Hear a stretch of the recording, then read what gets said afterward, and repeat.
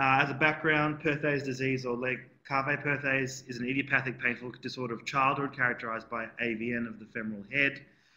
Described in 1910 by those three authors. The worldwide incidence is about 1 in 10,000, higher in those populations, Japanese, Inuits and Central Europeans, lower in Native Australians, so Aborigines, people of African descent. And the usual patient is 4 to 10 years old, although the highest incidence is between the ages of 5 to 8.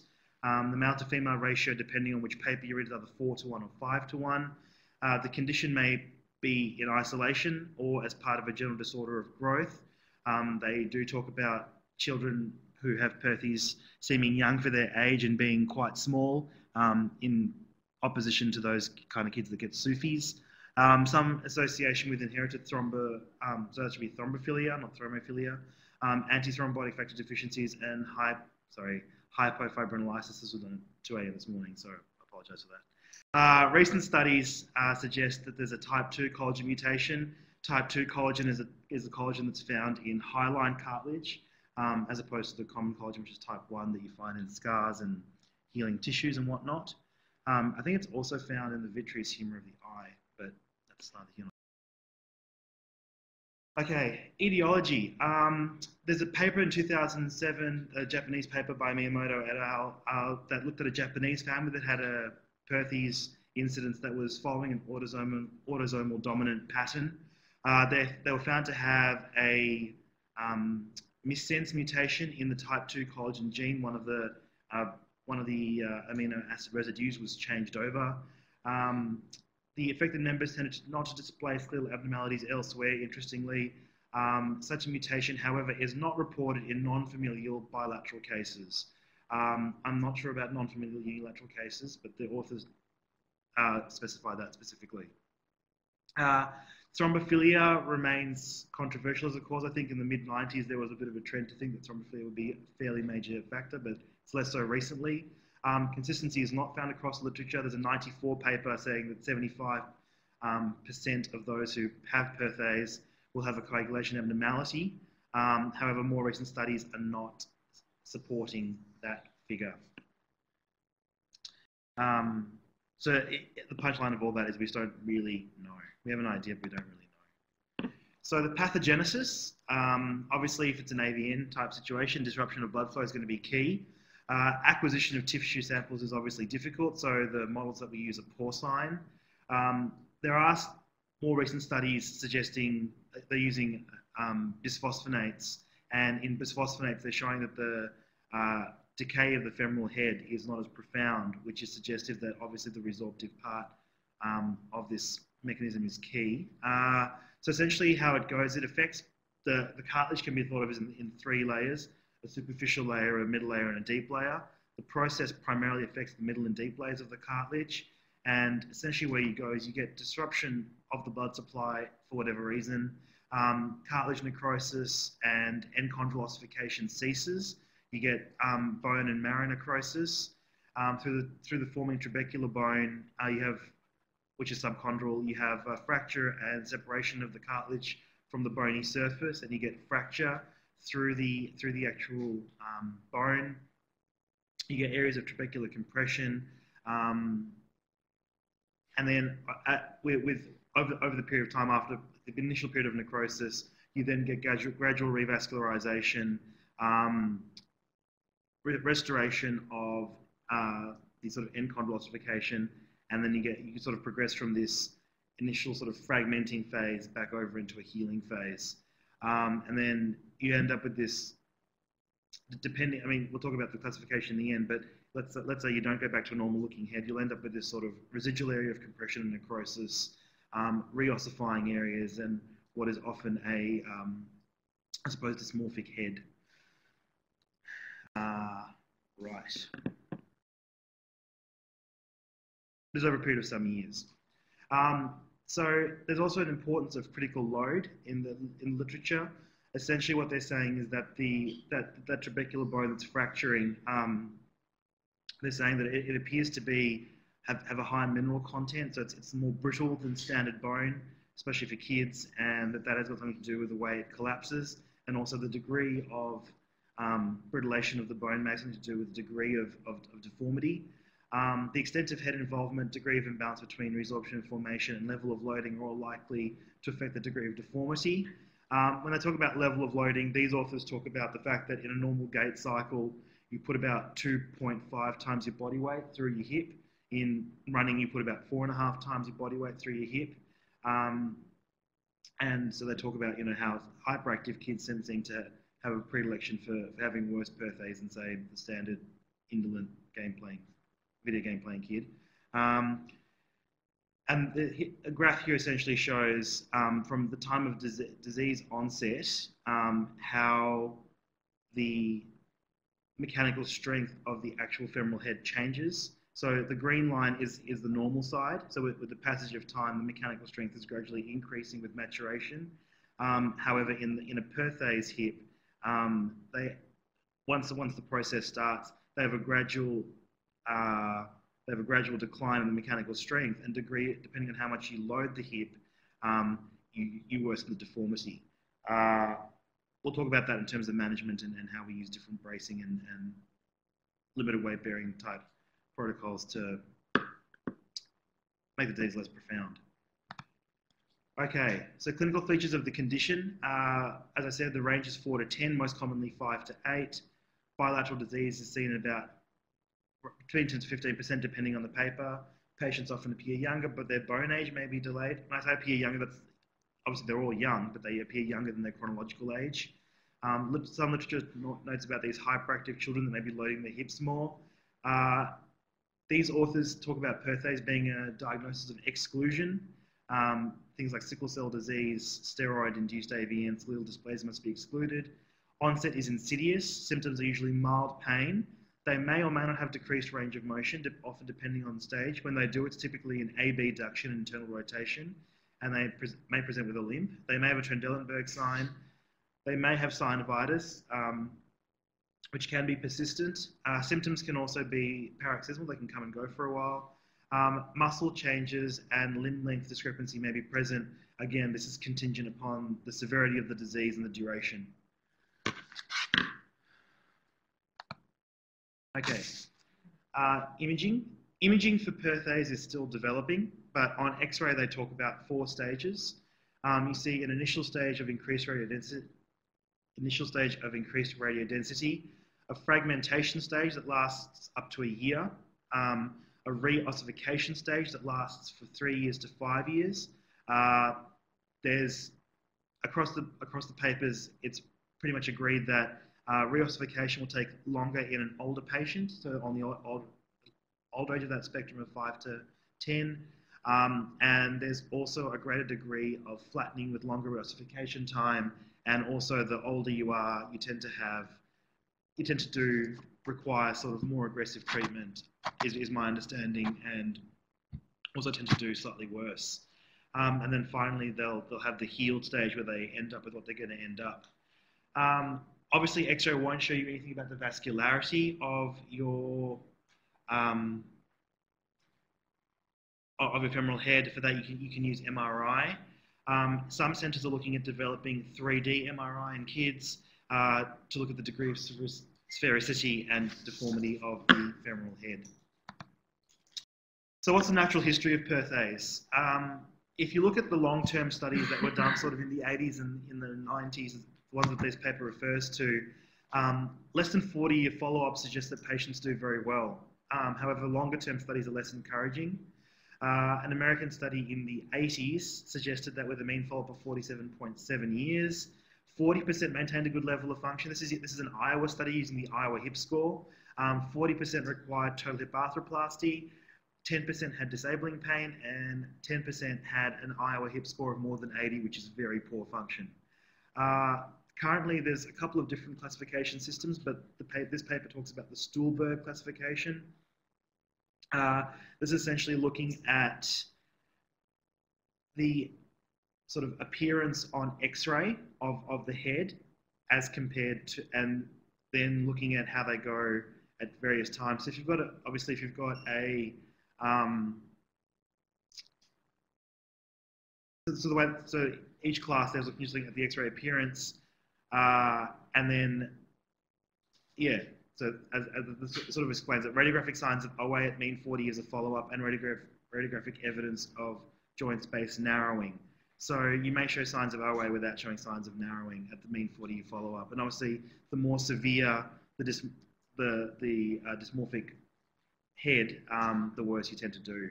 So if you've got a sort of a Stuhlberg 5, by age 40, you're doing pretty poorly.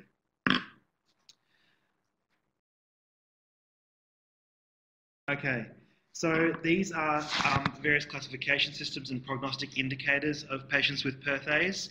The extent of head deformity is, which we talked about in the Stuhlberg classification. The age of onset is a prognostic factor. The extent of subchondral fracture, which is the Salter-Thomas classification.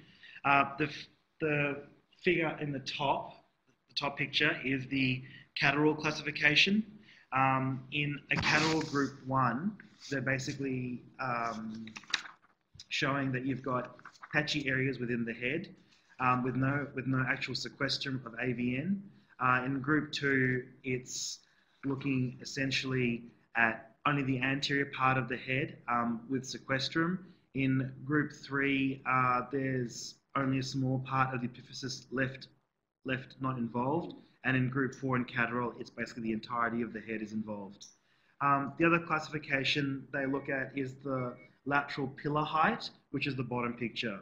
And so essentially, on the first figure, you can see how the femoral head's been divided into lateral, middle, and medial pillars. And they're looking at the lateral pillar height as a prognostic factor. So in group A, while you can see fragmentation, you don't see any change in the height of the lateral pillar.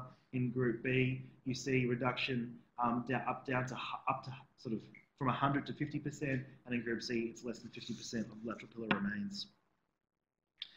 And obviously, premature physeal closure is part of the prognostic factors.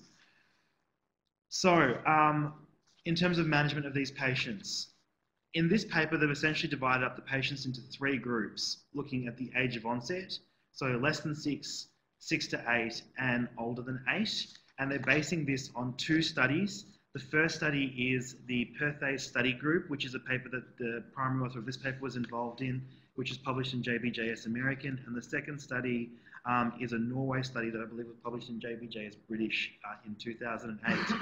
They've kind of relied on the Perthes study group paper more because that was actually based on skeletal maturity, whereas I don't think the other paper followed the patients all the way through.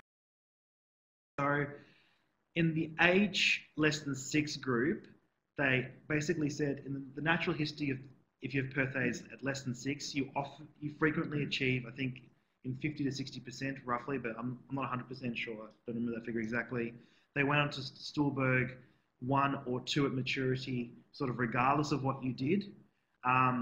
They looked at symptomatic management as being they looked at if you do nothing, symptomatic management only, or give them physio and braces of various kinds, you actually showed no significant difference between the groups. And that was even if they had a Catterall 3 or 4 level of involvement. So there's another study done that looked at Catterall 3 and 4 Perthes hips. They had a physiotherapy regime, a Scottish right orthosis, which is sort of like an A-shaped hip and thigh brace, versus a various osteotomy, and they all sort of went on to similar levels of function or dysfunction at a later stage. So the overall recommendation was that if you're less than 6, manage it conservatively, and you tend to do quite well. The 6 to 8 group was trickier. So what this is actually looking at, this is the Perthes study group outcome from the JBJS American paper. So what they're essentially doing is looking at no treatment, allowing them to range normally, and then having some weight-bearing restrictions, having a brace, having an innominate or pelvic bone osteotomy, or having a femoral osteotomy. And they're looking then at skeletal maturity, what their Stuhlberg radiographic outcome has been for each treatment group. So at 6 to 8, what they're showing is that 68% of the people, 68% of the patients that had an osteotomy remained in the better Stuhlberg end, whereas only 32% progressed to a higher Stuhlberg classification, whereas in the no treatment group, 73% was Stuhlberg 3 or higher. In the older than eight group, femoral osteotomy wasn't so much like in both groups. Femoral osteotomy still has a significant portion progressing to a higher Stuhlberg level, but doing sort of bracing is less effective at that age. Is one of the main findings of this study. So if only 40% in your 6 to 8 group progressed to a high Stuhlberg classification in once you're past 8, in terms of your age of onset, you're doing much more poorly with bracing or range of motion alone. So the basic premise of the paper is that older than 8, you can lean towards surgery. Less than 6, you can pretty much safely do quite conservative things. In the 6 to 8 group, well, that will sort of depend on surgeon experience, surgeon preference, the absence or presence of a protocol, if you're going to use Petri bracing or an SRO. Yeah, the problem with this paper, though, is that their numbers are relatively small, and the difference between the groups was not always significant at each level. In particular, and the authors make note of that, the femoral osteotomy group, although their numbers suggested it, other papers that have had also small groups have been the other way around, where they've shown that bracing is significantly better than osteotomizing. I haven't worked with the children. I'm not quite sure what we do here. I'll ask Mr. Harris in a tick, but essentially, this is it's all contentious, is the point. But yeah.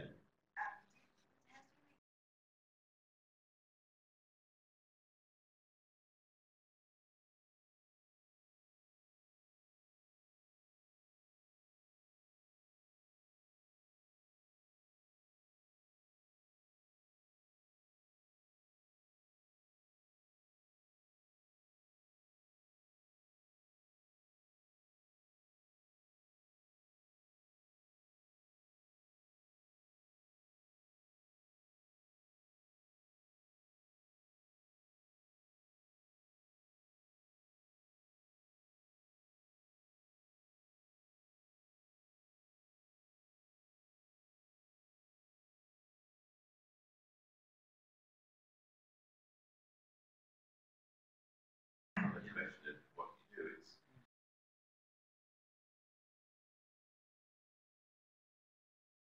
And I think this paper acknowledges that. It also talks about, so identification of the problem as well. And then they also talk about a conflict between identifying the problem and when you actually intervene. There are papers that suggest you should wait to be able to fully classify where they're going to be, and other papers that suggest, well, once you've got signs of intervene at that stage. From my reading beyond this paper, it seems that you've got the luxury of waiting in your younger age of onset patient anyway, but in the older patient, you probably won't wait for them to fully declare. And I'll have to refer to Mr. Harris as to whether.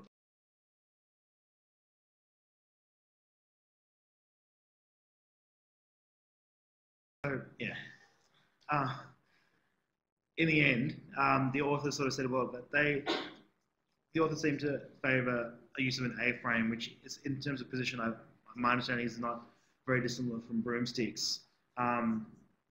It's initially their protocol is 12 hours for 3 months, overnight of course, and then they taper that to 8 hours, and the bracing period is 1 year. The shelf acetabuloplasty, there's not a lot of literature sort of supporting it. I'm not aware of this recent paper that Mr. Harris is referring to, and there was some mention in this paper, the JOS paper, about external fixation having been shown to protect the head when applied early, have a restorative effect when applied at a later stage. But obviously that has